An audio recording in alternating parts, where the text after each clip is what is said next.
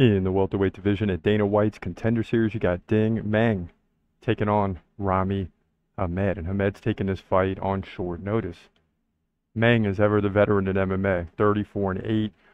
As a professional, Hamed 12-3. Meng is a slight favorite in this one. He's 1 inch 1 inch taller at 6'2". He's 29, right in the middle of the prime. Hamed still in the prime, barely at 33 years old. Meng has a 1 inch reach advantage. Both fighters fight right-handed. Now, Meng in his 34 wins, 27 KOs. That's why this guy is here. This guy just KOs people fighting out of China. In his 8 losses, he's lost every which way. 2 KOs, 4 submissions, 2 decisions.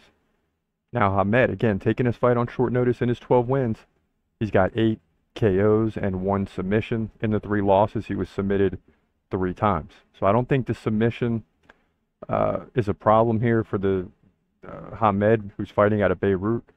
I think he's got to be more worried about being KO'd. So he's never been KO'd in his career, but his opponent has 27 KOs, so look out. There's no way I'm going against Ding Meng here. This guy's a KO specialist.